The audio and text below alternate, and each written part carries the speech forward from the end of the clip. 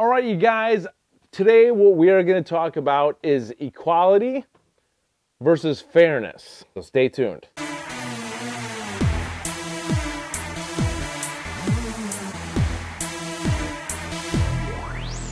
All right, you guys, so what I want to talk about today is a touchy subject for a lot of you. Not all of you, but not even a lot of you, some of you. All right, so I want to talk about actual equality and fairness between these tool tests. All right, so what we're going to, like a versus video coming up, so please subscribe to the channel. We are going to use a 5 amp hour battery on the Flex and a 4 amp hour battery on the Ryobi. So if you don't like it, deal with it. All right, so as you guys know, I read every comment and I respond to them. Just for the past couple of days, I've just been getting so many comments, I actually can't give a real response.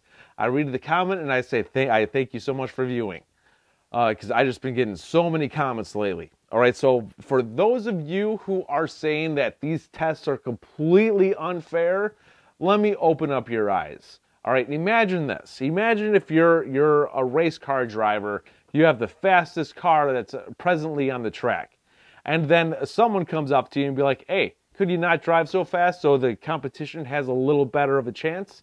You're going to tell that guy to F off. You're going to be like, heck no.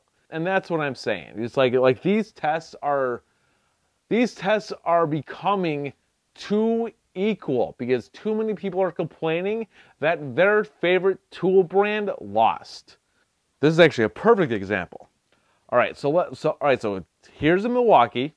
All right, so this company put millions into developing their products and make the tool you already have in your hand better without having to buy a new tool. And the product that you're about to buy, you can use over and over and over again on across many other tools. All right, so this company developed this drill the way they wanted to.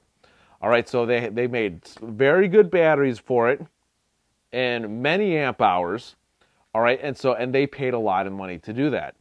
All right, then I love I love all brands of tools. So like for those of you who are new to my channel, I love all brands because not a single brand of tools has the best tool in every category.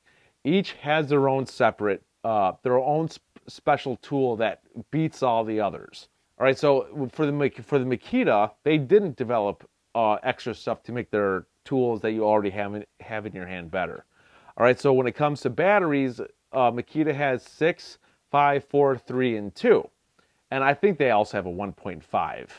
All right, so, but please leave it in the comments. Let me know how fair is it if we use a 6 amp hour high output battery on here and a regular 6 amp hour battery here. 21700 cell battery, 18650 cell battery. Is it Milwaukee's fault that Makita didn't make a 21700 cell battery? It is not. Which tool are we saying unfair to? Is it unfair to the Milwaukee that they get to actually get restricted and handicapped to suit this company for not making 21700 cell batteries? So that doesn't seem fair to the Milwaukee because they have those products, and people get mad in these tests when people use them, you know, especially against the 18650 cell. There's a difference between equality and fairness. All right, so it's not fair to, it is not fair to restrict tools from doing their best. This has nothing to do with Flex. This has to do with the comments. All right, the comments are driving me crazy on how many people are saying that these tests are unfair, particularly when it comes to the DeWalt Power Detect using speed 2 and not 3. The Flex has a speed 3. It's the turbo button. But people weren't upset when I didn't use speed 3 on this. Once you hit that button, it goes into speed 3. The RPMs go up. Everything goes up a little bit. Now, I only go crazy if you do a completely out of the line unfair test. Let's say I use a 12 amp hour battery on here, and I use a 3 amp battery on here. And this is an actual declaring a winner scenario. Which one's the better tool?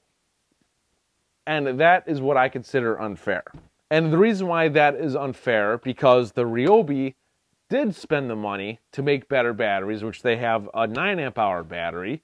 So that would stand more of a chance against the 12 amp hour battery. When it comes to these tests, the unfairness and equality, it's getting too separate. It's getting way too separate. So I'm done 100% with the comments saying that it's not fair. There's a difference between fair and equal. If I do this, I'm still going to use a high output battery. And so yeah, so it's not fair to the company that put all the millions of dollars developing all the stuff to make the tool better without making you buy a new tool. It's not fair. I hope you guys liked my little rant. You know, I'm just tired of people being butthurt about this stuff. So that's pretty much it, you guys. I hope you found this video helpful and entertaining. Please like this video. Please hit the bell button to be notified of future videos. And please subscribe to the channel. This is Dave Nicholas. Thank you for tuning in. I'll see you guys next time.